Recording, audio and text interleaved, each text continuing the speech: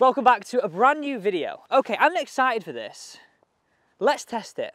Is this the best trolley that money can buy? We're going to be testing out on the golf course, because that's where we use them, PowaKaddy's FX7 GPS. The all singing, the all dancing electric golf cart. Let's go. Okay, before we head out on the golf course and play a few holes here at Mottram Hall on the 14th, I want to just tell you a few features about what I think is a pretty much all singing, all dancing trolley. Okay, so first off, we have touchscreen display, which is in colour, pretty nice. We also have a shot distance feature, so you can measure how far you hit a shot. You've also got distances to the front, middle and back, and you can also see how far you have to certain hazards. Other things are that you got 40,000, which is a lot of golf courses when I think about it, 40,000 golf courses linked onto this trolley. You can also add other features on here, charge USB devices, and well, fold down with a small compact battery. There's pretty much a lot going on here, isn't there? I'll put a full list of all this down below, but let's get into actually testing this out on the golf course. Because if you're going to invest what is a considerable amount of money, is it any good? Let's go. Well, I've hit my trusty fairway finder. It's a little bit heavy, but nevertheless, we are down the fairway. Okay, so we're going to test a few things here. That needs a wipe. We're going to test a few things here, all about this trolley. But first off, let's put the shot distance measure to the test, because I will be interested to see how far I've hit that, even not on a good one. So the few things that I would have in my head when I'm purchasing a trolley and what I would like to test is, what's the maneuverability like? Is it noisy? How does that touchscreen work? What's the shot distance feature like? And is the GPS accurate? Right, let's get down here. Oh, and one final thing. Are the speeds any good when you're changing? Let's get down the hole. I want to point out, do stick around to the end, because I'm going to give you 3 things I love and 3 things I hate about this trolley. Okay, stick around to the end. Also, who prefers trolleying to carrying out on the golf course? I think in America you call it carts. So get in those comments. And is there anything that you would recommend on this? So first thing we've tested is the shot distance feature.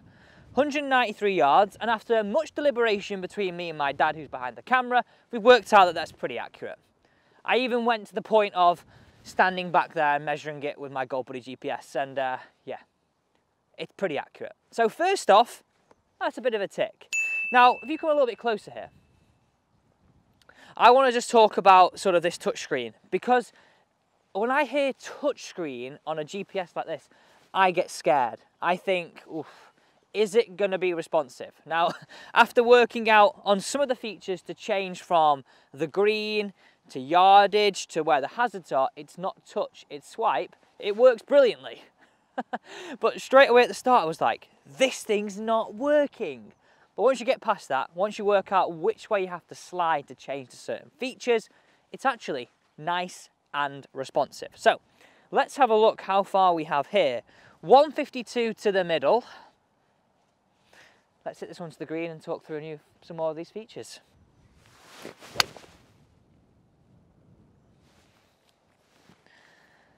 The next things I want to look at here is, firstly, noise, because there is nothing more annoying than having a trolley that goes, I'm one of them players that as my playing partners are playing, I like to, well, keep moving. It keeps the pace of play up. So first off, that gets a good tick. I mean, I can't really hear it at all. Only thing I can really hear is sort of my clubs jangling, which is absolutely fine. Now, the next thing is that maneuverability of a trolley. In the past, when I have had trolleys, I have hated when you sort of move this area up and down and there is too much play in it. Now, we need a bit of play for a little bit of give, but like this, it's nice and sturdy around this bracket, which fills me with confidence if you're going to be using this throughout the season, like maybe like 40, 50 rounds, really putting it to the test. Next thing is speed. Now, there's again, nothing worse than a trolley that's too slow, then the next one you're blooming running after it. This one is really quite nice because you've got one all the way, let me get this completely right for you here, one all the way up to 9, okay? But it doesn't just click from 1, then to 2, then to 3. You have like 3 or 4 little junctions in between. So you could be like 2.5, 3.5, 4.5. You can really adjust it to fit the speed at which you walk at, which is really nice. Okay, let's crack on. Now I'm just going to be quiet for literally 3 seconds here. You can't hear the trolley like I was just saying back there. Okay, the next point I want to get into is actually this bag. When you are buying a bag like, or a trolley like this I should say, it's really important to actually get a trolley bag or a cart bag because it moves around, it sort of, well, it doesn't fall off. As you can see, I've tested it on the side of a slope here and actually the 13th hole.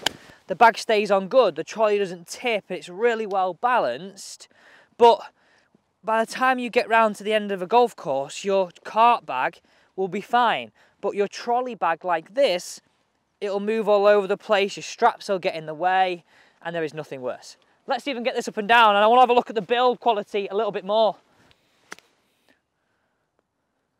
Oh, we'll take that. Let's have a little bit of a look at the build quality of this trolley. This is something that I think trolley manufacturers, I remember my dad's first one, it was horrendous. It was built in like 3 or 4 different parts, and it literally looked like a lawnmower. They've come a long way since then, and it definitely made a bad noise. We do have plastic wheels. Now, even though they are plastic, I like the colour for one, and they feel quite sturdy. So as a sort of a weight-saving measure, that is brilliant. The things that I like about this trolley is these 2 bars right here compared to sort of 1. It gives it that sturdiness, it gives it that structure, but it still looks nice and sleek. I have to say, my favourite feature is the fact that this battery fits in quite nicely and it's easy to take it in and plug it back in. And the carbon fibre finish. I love a little bit of carbon fibre. But mostly, this is the best thing, are these bungee cords, these here. Because in the past, and I mentioned this about my bag, even though it's not the right bag, the fact that these are bungee cords, they stay on nicely, which is, well, I guess super nice when you're going up hills like this. Okay, there's one thing I've not tested here yet. I'm going to test, we're going to actually do a little bit of a test here. I'm going to choose an area where if my trolley went too far and this shot distance feature didn't work, well, it's game over. And obviously that does depend on a bit of my intuition and how far that distance is. Let's give it a test. Okay, so if you just spin to your right, Dad, and show everybody the bunker there, I'm guessing that to the edge of the fringe, which you can just see as you pan back, is about 15 yards. Let's see how close I can get. So I think I can set this to do it in 5s. 5, 10, 15, 20, 25, 30, all the way to 50 yards. I'm going to go on the edge of the side of caution here and go 15. And she's away. Heart is in your mouth, everybody, here. This could end up in the bunker if it's not right and I've not gauged this right. Oh. I tell you what, that is a great advert for this trolley because it is not fallen over. It did go 15 yards, but I miscalculated that slope. But I told you it was well balanced. Okay, final bit of this video, let's get into I love and I hate about this trolley. On to a little bit more of a serious note after that. Just want to reiterate, it did stop, I just miscalculated the slope. Okay, three things that I love and hate about this. We'll start with hate first. Number 1, when it arrives, you've got to build it. I know it's only putting the front wheel on, but still, it's a little bit of a pain. That would be the first one. Number 2, and probably only a pain for me because I'm not very good at anything like that. Number 2 on our list is the fact that it doesn't fold down very small. Now, I know PowaKaddy offer it one that does fold down smaller, but for me, in the back of a car, saving space and easier to lift, this one doesn't do that, but I love the design, okay? Finally, on the third point that I hate about this is it's not heavy. The one thing I would say, it's just a bit awkward. I know that's a bit of a lame thing to say, but yeah, they're the 3 things that I don't like about this trolley. Get in those comments if there's anything you want to add to this. Okay, 3 things I love about this trolley. Number 1, the look of it. I think this looks, honestly, like one of the best trolleys on the market. The carbon fibre look, the sleek design, and it just looks brilliant with that big display. Number 2, I love this.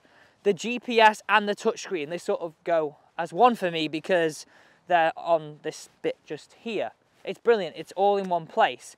And the final thing, I mentioned this walking down the hole. When your playing partners are playing, it's great to be able to keep pace of play up. So this is not very noisy at all. The only thing you've got to worry about is that jangle, because I've heard people's trolleys, i.e. my dad's about 15, 20 years ago, was literally like your washing machine. Terrible. He's laughing behind the camera because he knows which one I mean. But anyway, guys, thanks so much for watching this video. I do hope you enjoyed this review of what I think, it's pricey, but the best trolley that money can buy. Thanks so much for watching.